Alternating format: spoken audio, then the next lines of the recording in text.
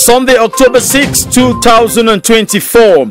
Prime Minister and Head of Government Joseph John Goethe is in Hamburg, Germany, at the head of a delegation to represent the President of the Republic at the first Hamburg Sustainability Conference, which begins tomorrow, Monday.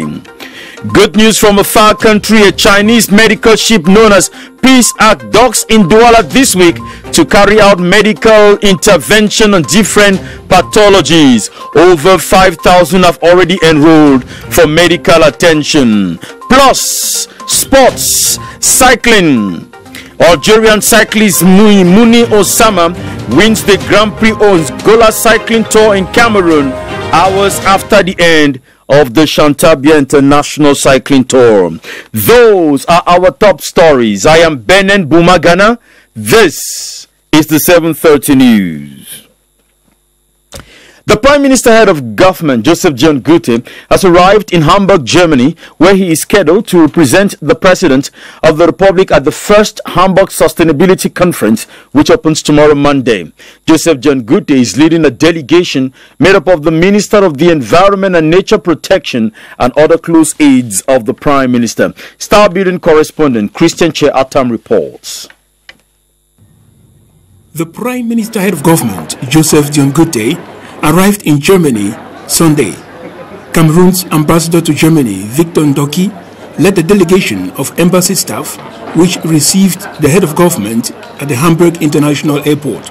From the airport, the Prime Minister's motorcade drove straight to his lodging facility, where a group of CPDM supporters and Cameroonians based in Germany was present, waving flags and uttering words of welcome to the Prime Minister.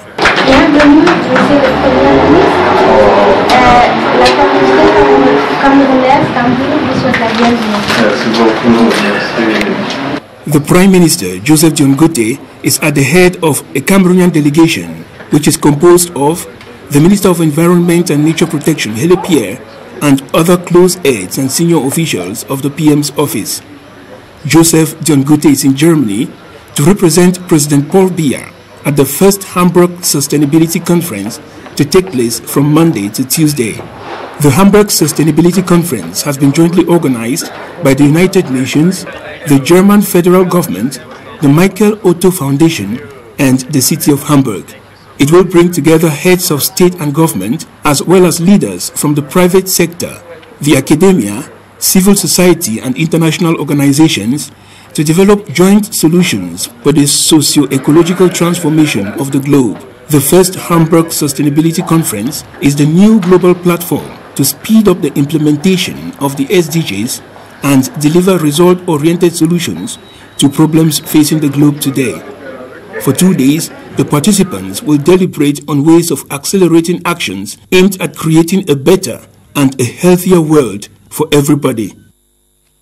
A Chinese medical ship known as Peace Ark will dock in Douala in the days ahead. This humanitarian mission, authorized by the President of the Republic, will carry out free medical intervention on some pathologies as from the 7th to the 14th of October this year. Over 5,000 patients have already enrolled in different health domains while awaiting the final selection. Details of that story with Rabiatu Jingi Abdulaziz. These Cameroonians suffering from different diseases are enrolling themselves for medical interventions by Chinese and Cameroonian experts on the humanitarian medicalized Chinese ship known as Peace Ark. Since the 23rd of September, we've been receiving patients from Monday to Friday, just registering them for specialties like gynecological, specialty ophthalmology, dentistry, we do general medicine. The final selection will be carried out by the Chinese experts depending on the gravity of one's pathology. The selection procedure concerns everyone. It is important for the Cameroonian to know that the Peace Ark ship, which is supposed to be here on 7th of October, will be there for them. And the number of people who are enrolled at this time now are supposed to be around 10,000 people. This humanitarian Chinese mission has as objective to offer free health care, good and sustainable health. This move will further strengthen ties between China and Cameroon in the cultural, sports and military domains. La Francophonie has welcomed new members, including Ghana. This is one of the takeaways of the 19th summit of La Francophonie, which ended in France Saturday. The leaders of the now 93 states also called for collective action to tackle insecurity, terrorism, and climate change. Charles Ebune reports. Expansionism remains one of the cardinal missions to increase La Francophonie global space, and the 19th summit in France was one sure moment with 5 new members, with Ghana and Cyprus, with no historical ties with the defunct French Empire, becoming members full. A testament for the desired plurilingual and pluricultural character of the organization today, with 93 member states and governments, which also expressed solidarity with Lebanon and the Democratic Republic of Congo, where violence adversely affects the population currently. At the summit, where President Paul Biya was personally represented by External Relations Minister Mbela Mbela, leaders also agreed to constantly invest in young people who constitute the majority of La Francophonie populace, especially in technology, to enable their powers to innovate, create and undertake in French to blossom to the fullest. The summit in France ended with the adoption of 3 working documents, including the final declaration which called for inter alia the need for unity amongst the members to collectively tame common but differentiated challenges. The joint session of the Intergovernmental Committee of Senior Officials and Experts of Central Africa begins on the 15th to the 18th of October this year. Focus of that session will be putting in place rapid solutions for research and innovation in a bid to accelerate the diversification of the economy in these sub-regions. Beatrice Losamba has an early report. It will be Yaounde's turn after Seychelles and Bujumbura to host the joint session of the Intergovernmental Committee of Senior Officials and Experts of Central and East Africa, a session spearheaded by the United Nations Economic Commission and counting harmonized policies and quality national strategies as some of the benefits over time. All the countries of Central Africa now have their national strategies in terms of implementing the FCFTA. We have succeeded today to develop a sub-regional strategy, helping the sub-region to harmonize policies and identify cross-border issues. The session will bring together East and Central Africa's best at a time when Africa is determined and committed to achieving economic growth through diversified economy. Shifting the economy from a single income source towards multiple sources is the agenda for the current decade that runs until 2023. The experts who will flow into Cameroon's capital city from October 15 to 18 will explore sectors like artificial intelligence, which market size increases every day, agriculture, renewable energy and wood. UNECA officials arming members of the press with information some 2 weeks to the event said it will not just be about diversifying the economy, but also multiplying the trade methods. Innovation and research would be encouraged as the most prominent ways to helping these countries be hubs in their respective regional economies. The Korea International Cooperation Agency, KOICA, in partnership with the Chamber of Agriculture, Fisheries, Livestock and Forests of Cameroon, CAPEV, has trained over 52 women in the transformation of products such as flour, gari and biocharcoal. The initiative is part of the activities leading up to the 29th edition of World Rural Women's Day, to be celebrated on October 15, 2024. Solange Awasum has details. In Dongelang, a village over 20 kilometers from Sa, in the Leke division, cassava cultivation is a thriving activity. Over the course of 3 days, 52 rural women from Sa underwent intense training facilitated by CAPEV in partnership with the KOICA Alumni CAC Association, Cameroon. The focus of the training was to teach these women how to repurpose cassava into 140 different products. thereby expanding their skills and enabling them to combat poverty. I taught them how to produce biological charcoal using cassava peelings.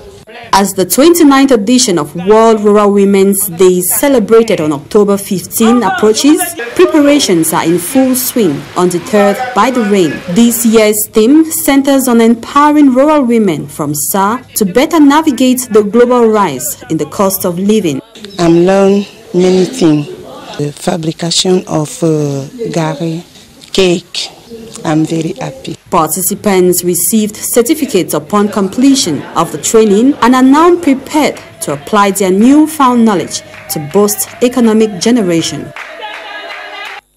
Rehabilitation works on 13 bridges destroyed by floods in Masok Songlulu in the Sanaga Maritime Division have been launched by the Minister of Transport, Jean-Enes Masenangale Bibehe, elite of the division.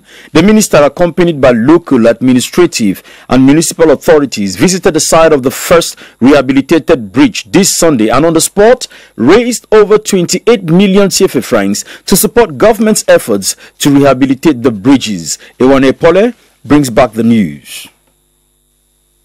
The situation of bad roads in the Masok Songlulu subdivision has been worsened as 13 bridges recently collapsed along the Sombenge Masok road. The bridges were destroyed following heavy rains that caused rivers to overflow their banks.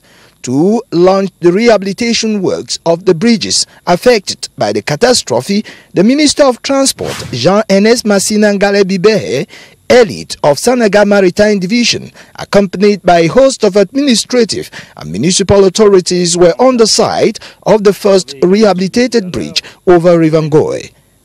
Ministry of Public Works gave strong instruction to rebuild those destroyed infrastructure, and that reconstruction will be made in two steps.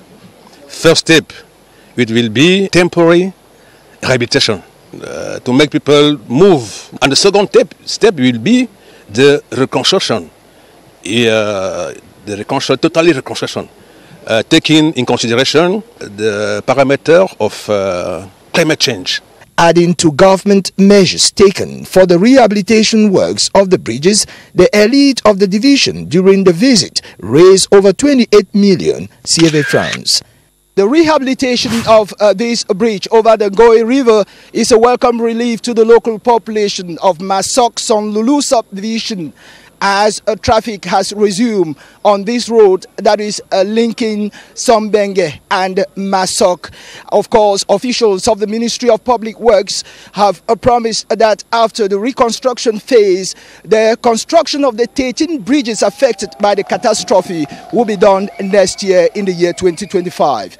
Ewane Epole on the Ngoe River in Masok. Benin Bumagana, Studio 4 in Yaoundé, across Cameroon and around the world. This is the 7:30 news on the CRTV. Over in the Far North region, authorities in the Kuseri subdivision in the Logan and Shari division of the Far North region have been concerting with a number of humanitarian organizations to provide assistance to the victims of the floods in domains like health and shelter. The authorities have been accessing the living conditions of the displaced persons in the area they have been relocated to. Henry Tato Mekambi reports from CRTV Far North. To go by the authorities of Kuseri, over 1,000 houses have been afflicted by the flood waters. Madagascar, Gore and other neighborhoods have been affected by the floods.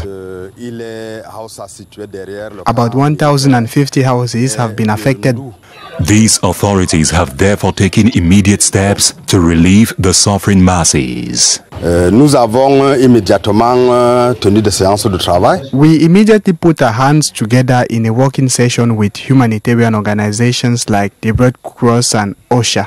These organizations are already providing assistance to flood victims. We have identified about 7 relocation sites.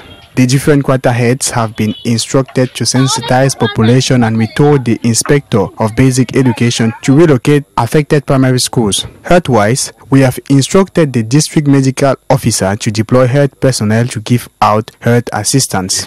The local authorities say they remain mobilized to assist and comfort victims while waiting for more aid from the central services.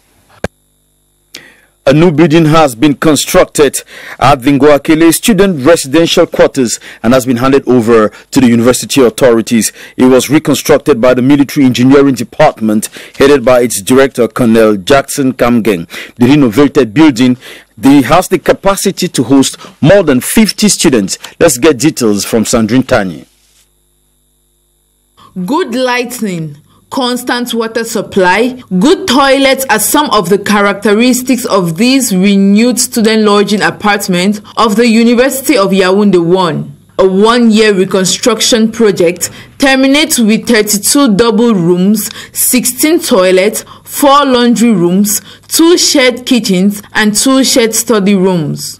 A convention signed between the Military Engineering Department and the University of Yaoundé 1 at the beginning of the academic year comes to foster academic focus by reducing housing worries, promote social connection and camaraderie. The building has modern amenities and facilities to enhance the quality of living for students. The infrastructure, beautifully adjusted by the Military Engineering Department, will be noted as a contribution to education and community development.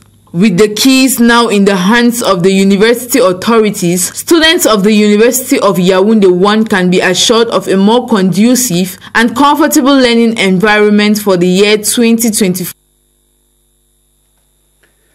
We shall get to the end of the report in our subsequent newscasts. This time, teachers in the Southwest region have been encouraged to continue putting in their best in molding children to become responsible citizens who will contribute to the country's development. The statement was made during the celebration of the 31st edition of the International Teachers' Day in the Southwest region. The occasion was chaired by the governor of the Southwest region, Bernard Okalia Bilai.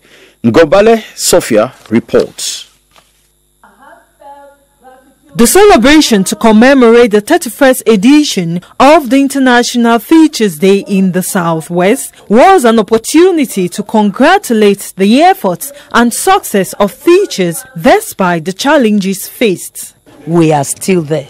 We will not give up. In as far as education cannot wait, us teachers too, we cannot wait to teach the children. During the event, medals and certificates were awarded to some meritorious educators for their contributions and commitment in the profession. I'm at the rank of Commander of Academy Honors. I'm very proud to be a teacher since I'm still there. I'm taking the first level, which is night. I feel happy because it is an honor, it's a recognition of the type of work I have done for the state. The occasion was chaired by the Southwest Governor Bernard Okalia Bilai, who entreated the teachers to continue doing their job diligently as they play an indispensable role in the transformation of humanity.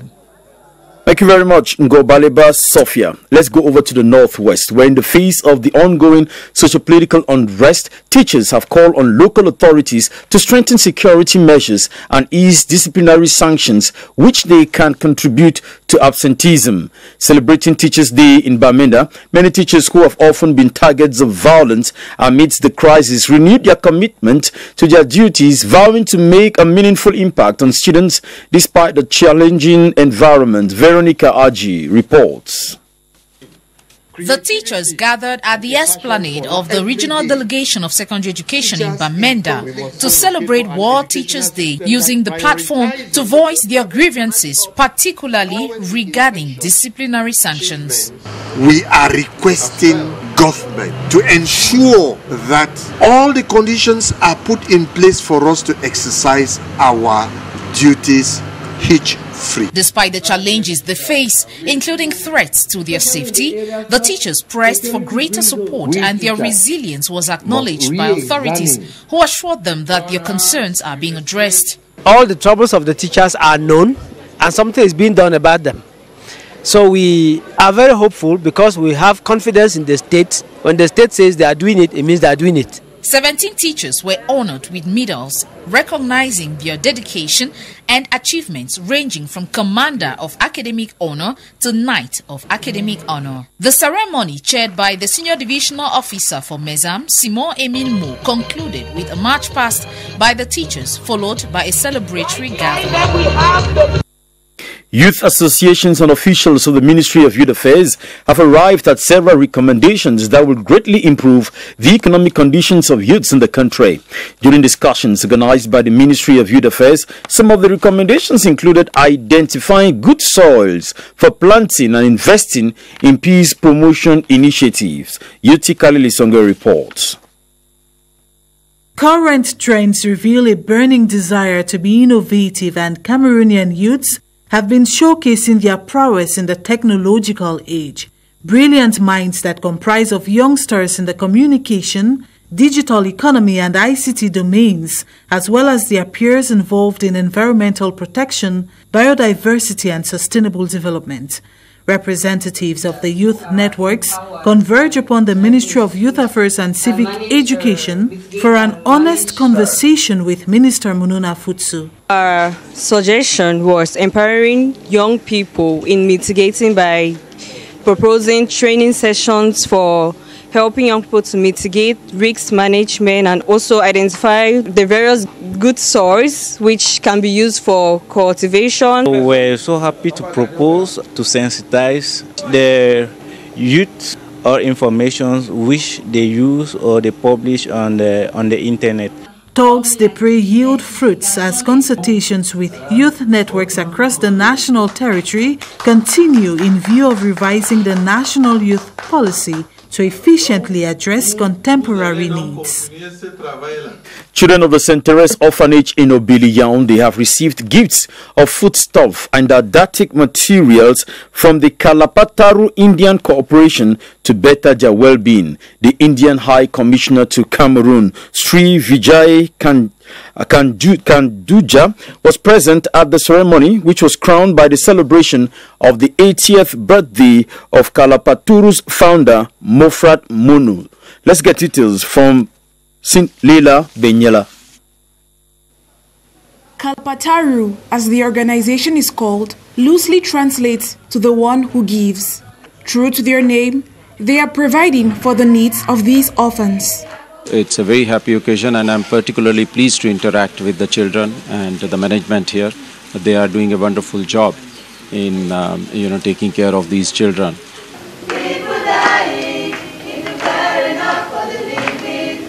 Melodious singing and an interactive game session to celebrate the 80th birthday of the organization's founder marked the day with pleasant memories for the orphanage. I'm going to learn very well in school, and I promise them to be a good child. The books help the children in school to study, to take down their notes. At least they will not be chased away from books. So we say thank you for that. The Indian International Corporation has been at the helm of electricity transmission line business in Cameroon since 2018 under the guardianship of the National Society of Transport and Electricity. This donation activity falls in line with their mission of spreading hope and sharing joy. Let's go to church now. The congregation of Sister Therese of the Child Jesus Parish of Nkongie has celebrated the 20th anniversary of the parish and the inauguration of a presbytery. The event was graced by the presence of the Metropolitan Archbishop of Yaoundé, His Grace Jean Barga. Emanuela Shifuya attended the Mass and now reports. The St. Therese of the Child Jesus Church of Nkongie neighborhood in Yaoundé, filled to the brim by faithfuls who are eager to count their blessings and tell the tales of a journey that spans over 20 years. The church had been existing just the Ewondo community, and the Francophone community came later on. In 2012, the Anglophone community was created. From there, we've been having very dynamic parish priests who equally gave us a lot of priority, create a lot of action groups. They have now grown into a cosmopolitan Christian community. Reason, His Grace Jean Barga exercises the patience to say the homily in French, English and Ewondo languages, exalting Christians to live in love. We have inaugurated the new presbytery. I am proud to see this good evolution And I encourage the people to continue, because after the presbytery, we intend to build now a very big church, so we can give to this quarter a very good place for prayer. Today's euphoria also marks the feast of their patron saint, the rest of the child Jesus, who is to them a symbol of love and humility. 3 new pastors have been installed at the Messa Mokolo parish of the Église évangélique du Cameroun. They include Reverend Salomon Domen, Reverend Nanchuang, and Reverend Verlin Njapa, and were charged with the mission to build Christians and assist in the development of the society. Sandrine Tanyi in the following report. A special Sunday at the Messa Mokolo parish of the Église évangélique du Cameroun, which has its new pastors installed. In the structure of the church and society, these pastors will assist in meeting the spiritual needs of Christians and winning more souls for Christ. They are those invested with spiritual power needed for the task. God helped me to be here for the second time too. I am glad. I'm in great joy today. I want the God to fill me so that I can help the Christian of this parish to grow in their faith. The sermon directly addressed them. The new set of 3 were called to give in their best in functions entrusted to them. They have to go for new souls, supervise them, for everyone should be able to have a ticket for the kingdom of heaven. We have to help believers continue strengthening their faith, meaning they have to work in collaboration with everyone. They also have to help in the development of the community. Prayerfully, the new recruits in God's vineyard committed to carrying out their godly functions diligently, as the church, in entrusting this task on them, wants nothing short of spiritual growth for all.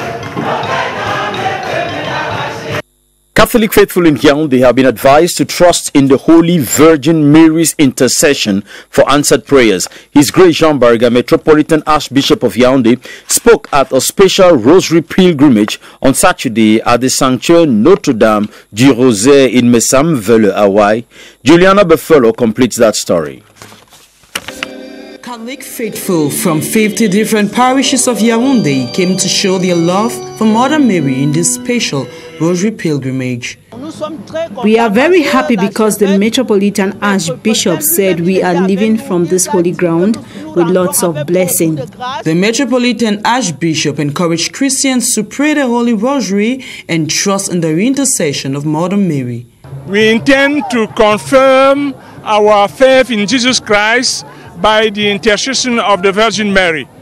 We discover that she has this capacity to speak to God the Father, to God the Son, and to God the Holy Spirit. The Holy Pilgrimage, which holds once every year in the month of October, has as objective to uplift the faith of Catholic Christians and bring them closer to God. Our artist of the week is Kosi. His real name, Njang Mengu Collins. He's a Cameroonian rapper, singer, and songwriter who made his debut in 2014 and author of the hit song Deux œufs Spaghetti. Koso is a graduate in business management and continues to grow on his legacy with over 15 singles and an album. Emma Tawe has more on the artist.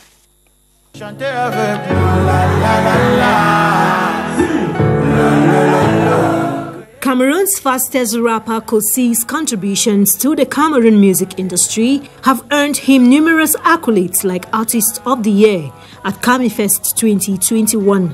He stands out for his extraordinary versatility as a rapper and singer. Sometimes I think about what we go through. I want to be in one box, make sure I merge Afrobeat and our local sound.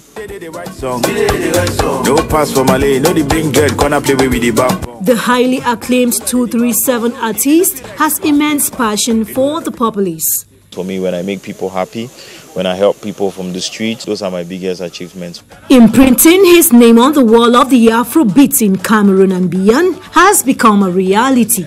And we have a concert, my first ever concert in Cameroon, that will happen in March 2025.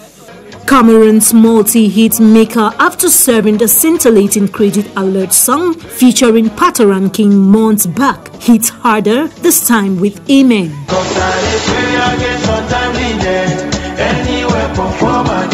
In the meantime, join Kosi and the Cameroun Dance Academy to dance and say Amen.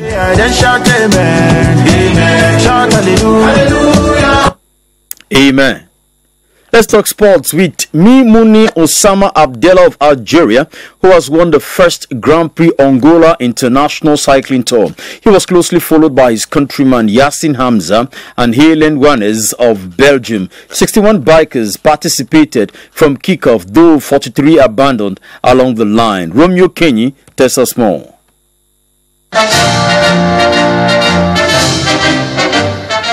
Algeria is honored as Mimouni Osama Abdallah is crowned winner of the first edition of the Grand Prix Angola International Cycling Tour.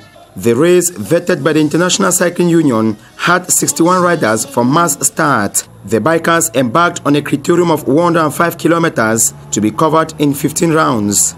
But Mimouni Osama Abdallah went for the breakaway from the second round. He kept this team to the end, crossing the finish line in grand style. From the beginning, I was really, talking with myself and saying, "You can do it. Today is your day. It's your chance. Just do what you need to do and trust in Allah and yourself and just do it." 43 cyclists abandoned due to mechanical fault and tiredness from the just-ended Grand Prix Chantabia International Cycling Tour. Yassine Hamza of Algeria and Helen Wannes of Belgium came second and third, while Cameroon's Clovis Kamzong Abersol of SNH Velo Club was ninth. The runners-up were 3 minutes 12 seconds behind Mimouni. I was talking with my friend. I told them that I will try it from the beginning, and they trust me. It was hard today, but I did it. The closed circuit race in Yaoundé, connecting diverse neighborhoods, was in its experimental phase during the past 2 years. Since then, we come to the end of the 7:30 news. Atabadin Omar is going to be here with the news in French at 8:30. Tomorrow, another week begins. Esther Kimar is here, and it's going to be a wonderful time. We wish you the best this week. God bless you.